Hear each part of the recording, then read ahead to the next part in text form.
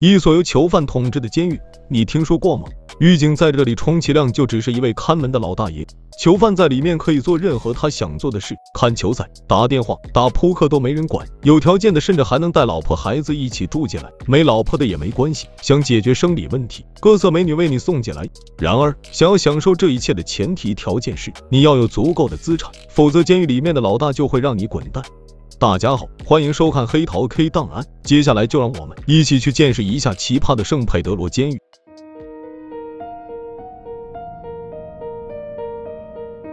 圣佩德罗监狱位于玻利维亚首都拉巴斯的市中心，这是一个无视法律和政府的地方，面积只有一个足球场差不多大小。原本监狱计划的是只容纳600人，可囚犯太多，最终却容纳了足足3000多名囚犯，而相比之下，狱警的数量却少得可怜，只有20名。这也是为什么狱警不敢进入监狱内部的重要原因之一，毕竟一旦发生暴乱，20名狱警恐怕瞬间就会被打死。久而久之，连监狱长都只是一个摆设，真正的管理者则是这位叫龙哥的囚犯。之所以大家都这么害怕的，那是因为龙哥曾经连杀了4个人，是一位真正的连环杀人犯，而且在监狱外也是一位真正的黑帮龙头，手下的小弟无数，黑色产业更是遍布全国，是一位绝对的狠人。于是龙哥逐渐成为监狱的扛把子，在嚣张的囚犯见到他都得毕恭毕敬。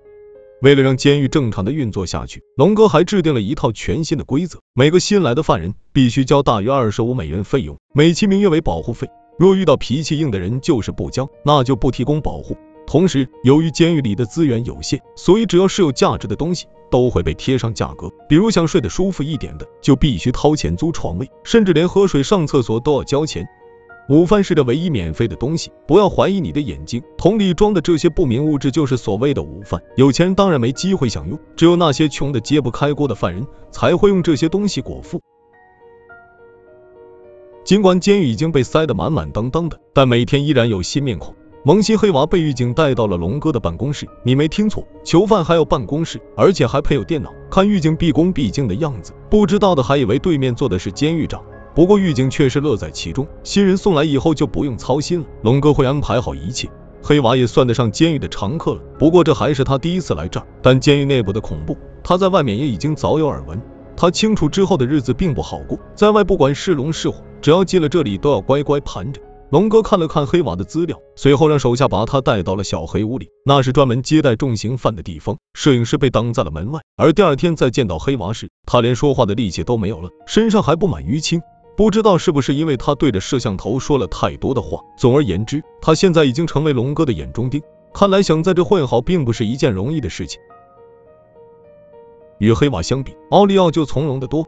因为在监狱里，罪行的大小决定了囚犯的地位。奥利奥因故意杀人入狱，他杀的可不是一般人，而是一名高级警察。正因如此，他受到了很多囚犯的敬畏。毕竟囚犯和警察一直是水火不容，于是他成为了龙哥身边的红人，经常帮助龙哥教训刚来的刺头。说白了就是一名打手。不过龙哥可不是一个讲究人情世故的领导者，奥利奥现在享受的床铺、私人电视等等仍是需要付费，一旦拖欠，龙哥那是说翻脸就翻脸。不过好在奥利奥也不是白当打手，每个月都有一笔不错的收入，所以也算是监狱里的中产阶级了。不难看出奥利奥还是十分享受如今的生活，毕竟在外面他可是连工作都没有，在这里却是吃穿不愁。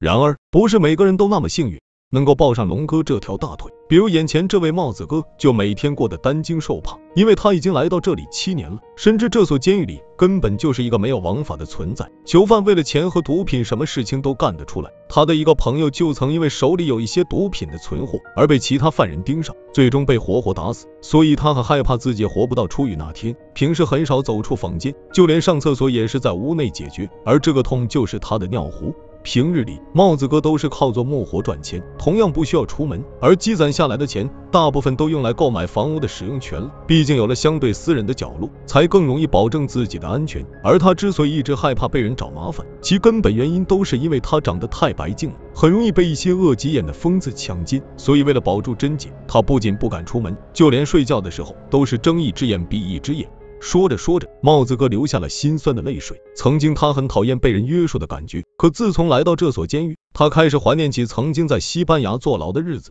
至少那里有狱警，有监控，有王法，不用担惊受怕。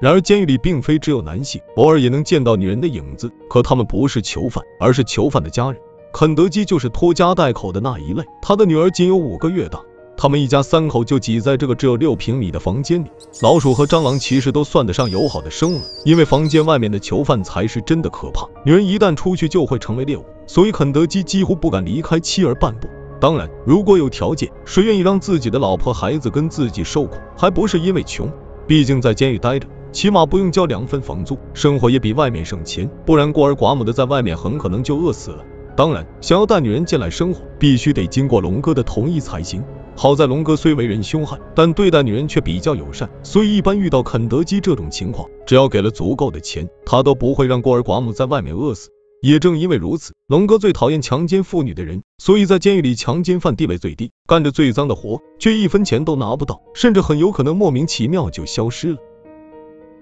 不过，自从龙哥允许囚犯带老婆进来以后，犯人就变得越来越多，再加上一些有老婆的还比较能生，地方明显不够用了。龙哥为此十分着急，再不扩建就没办法收租了。于是他做了一个大胆的决定，再造一栋监狱。这也够新鲜的了，囚犯自己给自己盖监狱，这看似荒唐的想法，如今还真就开始实施了。龙哥甚至还向社会募捐筹钱，让人不可思议的是，没几天钱就攒够了。可这栋楼的设计十分奇葩，围墙比监狱墙还矮了10公分，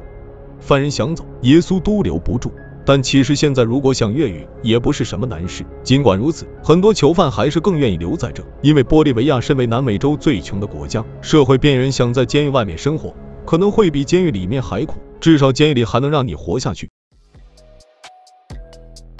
看完这部纪录片，我最大的感受是，原来监狱严一些还能提升囚犯们的幸福感。最后我想问大家一个问题，如果你来到这所监狱，会选择做什么生意养活自己呢？评论区留下你的想法。好了，喜欢视频的小伙伴别忘了点赞转发，关注黑桃 K， 带你玩转地球，探索世界。